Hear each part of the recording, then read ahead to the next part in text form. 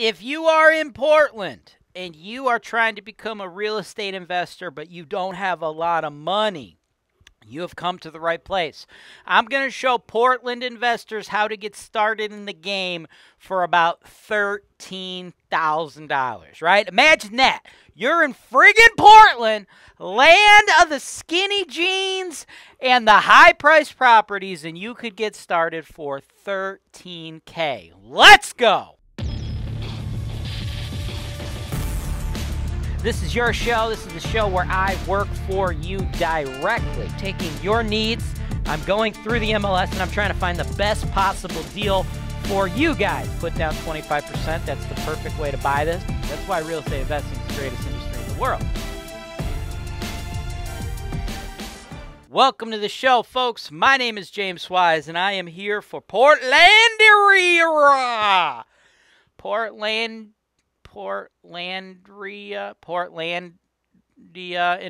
like it's Portlandia or something like that. It's like a show about Port. Anyway, I am here for investors like you, okay? I help you guys. I help people from all over the world, specialize in helping people from the Portland area get started in real estate on a small budget, right? Portland, not known as a place that you could invest in real estate on a small budget because the housing is very, very high, right? So I help you guys think outside of the box, right? Today I'm working with a guy named Melvin. Melvin's an investor from Portland, Oregon. I know I say Oregon. I say Oregon wrong. I get beat up in the comments from a bunch of people about how I pronounce Oregon. I don't know. I'm from Ohio. That's how I talk. I guess you guys are going to have to fucking eat it, you skinny jean wearing bastards. Anyway, moral of the story is there's a lot of people in the Portland area that are in a similar situation to my guy Melvin, right? You want to get started in real estate, but the pricing is just too much. It's too high, right? I'm talking about getting started for $13K. I'm sure that appealed to a lot of you. You're like, hey, dude, I got $13K. I didn't know I could be a friggin' landlord. Yeah, you definitely can. You can't do it in Portland, though, okay? It's not going to happen. That's impossible. That's nuts, right? If you thought that that was going to happen in Portland, your skinny jeans are too tight, okay? That is not what we're doing. We're thinking outside the box, right? I help people like Melvin invest in markets where you can do that, and then I handle all the on-the-ground work. And today, Melvin, I'm going to go over a single family that I think you're going to absolutely love. Let's run the numbers right after the break. Man, I hate those other real estate gurus out there. Those real estate gurus that lead you guys to believe fairy tales, lead you guys to believe in magic, lead you guys to think that there's going to be genies granting your wishes if you buy their course or their program. Like there's going to be hot girls in bikinis just popping out. That's not the real life of a real estate investor. And here on HoltonWise TV, we give it to you straight. Welcome back. Now we got to get into the numbers, right? Investing, you see a lot of people out there on the internet making promotional videos, doing this or that, teaching you guys, claiming to teach you guys how to invest in real estate. But you know what? They never actually do real deals with you like live, right? That's what we do, right? Real deals. They give you a lot of rah-rah. If you open your mind to thinking big, you'll do big deals. Like, dude, bro, what the fuck does that mean, bro? Like, dude, you want some shit like that? Go fucking pay Tony Robbins. Go do a seminar. Jeez. What I'm doing, people, is real deals with you, analyzing real numbers, making things happen for real, and then my team will manage the real properties for you so you can live in Portland, you could live in LA, you could live in New York, you could live in New Jersey, all these places, Denver, right? All these places, what do they have in common, right? Incredibly high housing makes it very difficult to get started in real estate.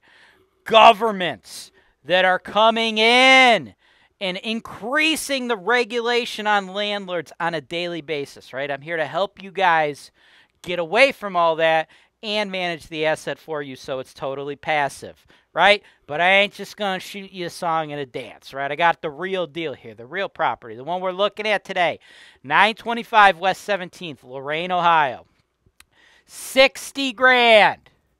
60 grand. We're going to do this thing for like 13 grand, okay? 13 grand out of your pocket. I'm going to get you a loan for the rest, right?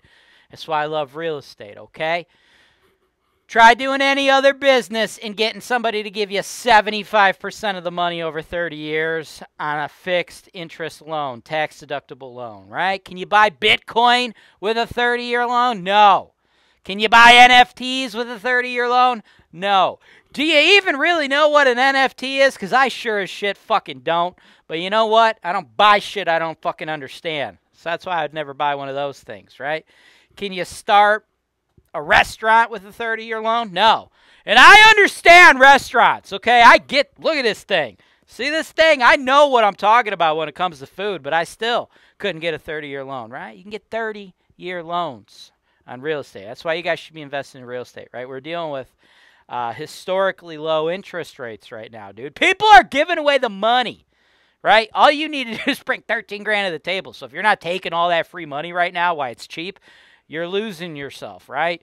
You're going to be stuck trying to do a business, I don't know, with your girlfriend on Etsy selling friggin' dream catchers one day because you missed the wave of free money you could be getting. Well, it's not really free, but it's basically free. It's so friggin' cheap right now, right?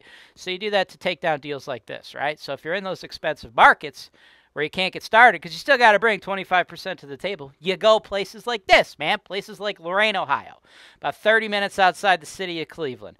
And we're going to steal this deal, dude. We're going to steal it, right? We got a house with one picture, no interior pictures. And this is part of the reason why we're going to steal this deal. It should really be worth more. You should not be able to pick it up for this cheap. And I'm going to try to get it even cheaper. I'm going to try to get it for you for $55. $55 is our target price, right? And we're going to take advantage of some situation here.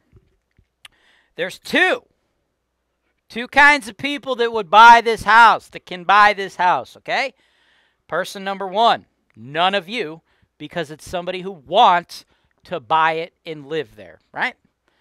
That's half the buyer pool, people that want to live in it. Well, guess what? There's a tenant in there, so boop. Half the buyer pool's cut out. You know what happens when half the buyer pool gets cut out? The price goes down, right? Supply and demand. We all understand that, yeah? Second type of buyer would be you guys, right? Real estate investors, okay? But here's the thing. The current seller is like a mom and pop seller. I don't really understand the real estate business. They're renting this thing for $600 a month plus water, sewer. So it's like a net of $675. That's another reason you could tell they're mom and pop, because they're having the tenant pay the water, sewer. For people outside of the greater Cleveland market, it sounds crazy, but that's really not a feasible way to do it. You have to, as the landowner, pay it and then just include it in your rent. It's based on how Ohio's landlord-tenant laws are written and how the water departments operate. I have a full explanation of this on the FAQ on HoltonWise.com, so if you're confused as to why you cannot separately bill the tenants for water, sewer out here, check my FAQ. It will go over it. I know it's a little sketchy, a little confusing. Unfortunately, that's the way the cookie crumbles. So, like, the seller is getting a net rent here of about $675, okay? About $675. That's great. Because already half of our buyer pool, they're done. They're not interested because they can't move in because there's a tenant living there. And then that leads you guys, investors. Well, guess what? A lot of you are like, dude, $60K for a $675 rental? It's not a good deal. He said he can get it at $55. Okay. But it's only a $675 a month rental. Still not a good deal. Beautiful. I love that. I'm so happy a lot of people feel that way because that's where I come in. That's where a market expert comes in. This property, market rent, people, this is an $1,100 rental, right? Well, $10.95. You got to make it look good. You know what I'm saying? It's like 99 cents looks better than $1. $1.99 instead of $2. You get what I'm saying, right? But market rent for a big old house like this to cash paying tenants or Section 8 tenants, we're looking at $10.95, right? That'd be $13,140 for the year. Under fixed and variable expense estimates, having my company do 100% of the work for you. You do nothing, totally passive. We'd be looking at clearing approximately $7,418. If, because we have such a small buyer pool right now, because half the buyers can't live in it, so they don't want it. The other half of the buyers don't understand how much money is being left on the bone. So if we are able to pick it up for $55, you put down $13,750. That's it.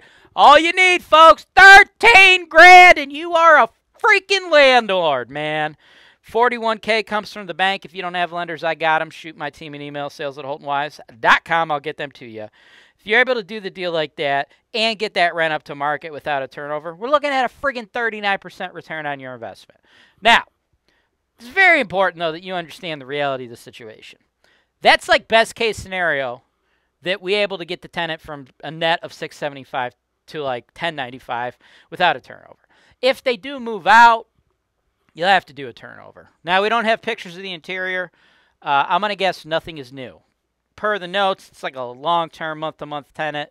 So I'm sure you're doing like a full turn, right? So I would imagine you're spending like $10K, right? Just assuming you're doing it all, right? We're going to do the inspection, right? Put our offer contingent on inspection. But like, I've been in the game a long time. You do not get a house, a whole house, and have some dude or gal rent it for $675 a month for like many, many years, and then have them move out, and then you just walk in and go, yeah, looks good, sweep, sweep, sweep, slap a for rent sign in the front yard, and then you get new tenants at market rate.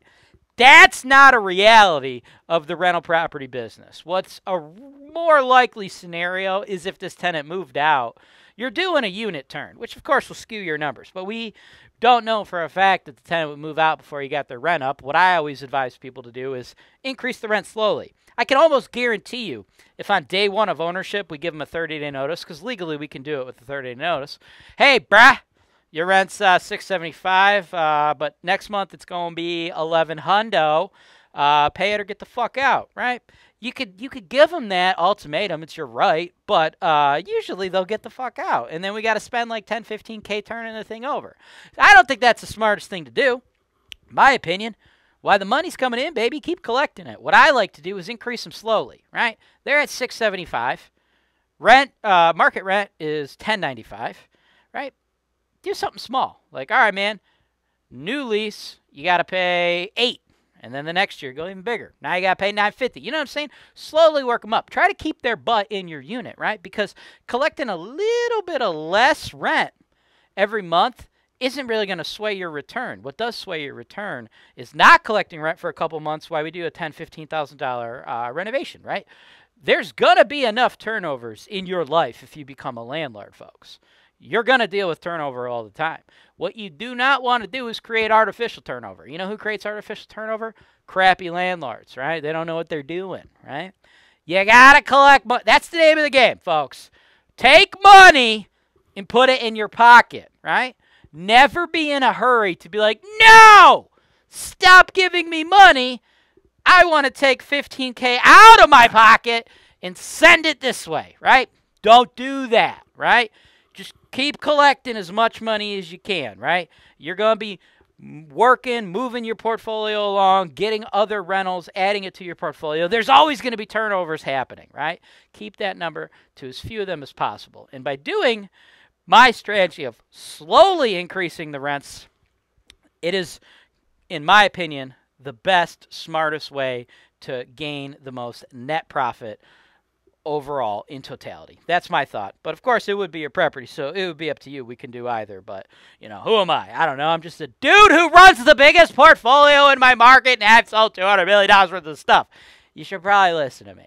But if you don't want to listen to me, that's cool too, because I also make like a ton of money when landlords do really stupid stuff, and then they get in over their head, and then they need me to come in and rescue them and or liquidate their property.